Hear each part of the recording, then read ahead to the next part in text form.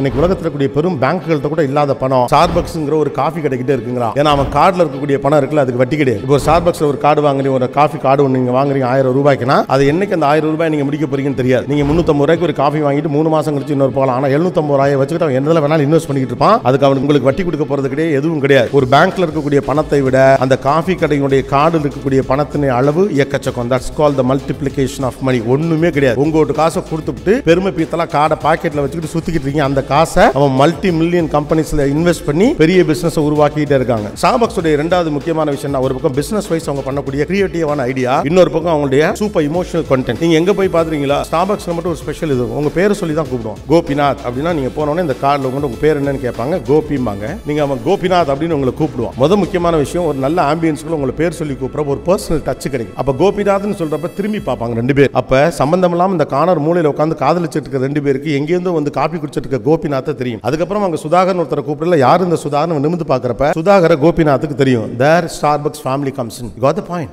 ரொம்ப simple idea. So Starbucks அதோட சைஸை ஏத்திட்டே போனா, ஆவரேஜ் உடைய சைஸை பெருசா கன்சம்ப்ஷன் ஆஃப் காஃபியை கூட்டிட்டே போனா. காலையில ஒரு காஃபி இவ்வளவு பெருசு வாங்கி வச்சுக்கிட்டு ஆத்தி ஆத்தி ஆத்தி அப்புறம் மாப்பிள்ளன்னு குடிப்பாங்க இங்க. அது மாதிரி சாயந்தரம் வரைக்கும் 1 லிட்டர் காஃபி குடிப்போம்னு ஒரு நாள் அமெரிக்கர்கள் முன்னால் நினைத்திருக்க வாய்ப்பு இல்லை. எல்லா காலத்திலும் அதிகமான அளவுக்கு அவங்க காஃபி குடிச்சதுல அந்த கன்சம்ப்ஷன் லெவல்ஸ் இன்க்ரீஸ் பண்ணிட்டே போனாங்க. அதுல வந்த கிரியேட்டிவிட்டி தான் மல்டிப்ளிகேஷன். எனக்கு இவ்வளவு கஸ்டமர் தான் இருக்கான், இந்த கஸ்டமர்ஸ் இவ்வளவு பேர்ஸ் கிட்ட நான் எவ்வளவு யூனிட் செல் பண்ண முடியும். புதுசா இதுக்காண்டி அமெரிக்க அரசாங்கத்தில் பேசி அதிக மக்கள் தொகை உண்டாக்குங்கள், வெளிநாடுகளில் ஆட்களை கொண்டாந்து இறக்குங்கள், அதிகமான காஃபியிலே நாங்கள் விற்பனை செய்ய வேண்டியிருக்கலாம் அவன் சொல்லவே கிடையாது. வச்சிருக்க 10 பேர் ஆளுக்கு 1/2 லிட்டர் குடிச்சிருந்தானே, ஆளுக்கு 2 லிட்டர் குடிக்க வைடா, அதுக்கு என்ன ஏற்பாடோ அது செய்டா அப்படிங்கிற வேலைகள் ஆரம்பிச்சாங்க. அதை விட சூப்பரா ஆரம்பிச்சது கார்டு தான். வந்திருக்கீங்களா, இடைப்பட்ட காலத்தில் ஒரு CEO அங்க வந்தார். அவருடைய கிரியேட்டிவ் ஐடியா தான் ஒரு மல்டி மில்லியன் கம்பெனியா ஸ்டார்பக்ஸ் உருவாக்குச்சு அப்படின்னு சொல்லலாம். எஸ்பெஷலி கண்ட்ரீஸ் லைக் USA, ரொம்ப மனிதர்கள் குறைவான இருக்க இடத்துல பழக்க வழக்கத்திற்கு தோதான சூழ்நிலைகள்லாம் இல்லை. நம்ம எவ்வளவுலாம் கிளப்ஸ் வச்சு நட்பு கழகம், மணமகள் மன்றம் இப்படி எல்லாம் ஆரம்பிச்சு தான் நண்பர்களை உருவாக்கின ஒரு காலகட்டம்லாம் இங்கே இருந்திருக்கு. ஆனா மனிதர்கள் குறைவாக அருகி இருக்கக்கூடிய இடத்துல யாரோ ஒருத்தர் எங்கேருந்து வந்து உட்காந்து பேசுவான், யாரோ ஒருத்தர் எங்கேருந்து வந்து உட்காந்துருப்பான். இவங்க ரெண்டு பேருக்கு இடையில ஒரு நட்பு பாலமாக ஒரு காஃபி அவன் பில் பண்ணான். அவருடைய எக்ஸ்டெண்டட் வெர்ஷனா பியூட்டிஃபுல்லா நம்ம பார்த்த ஒரு பியூட்டிஃபுல் கேப்ஷன், நம்மளுடைய காஃபி பட் இன்னைக்கு பெருசாலுக்கு ஒர்க் ஆகல, anything can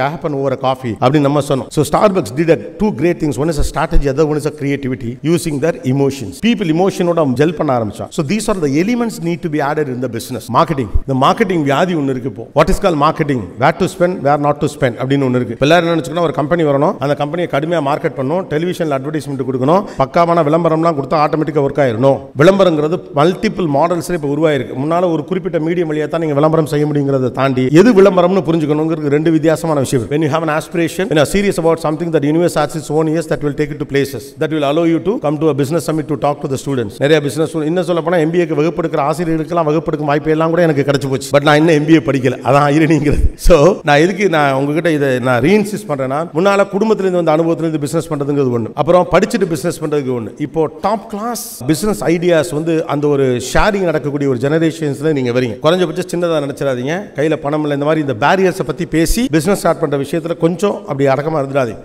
Money is not the investment.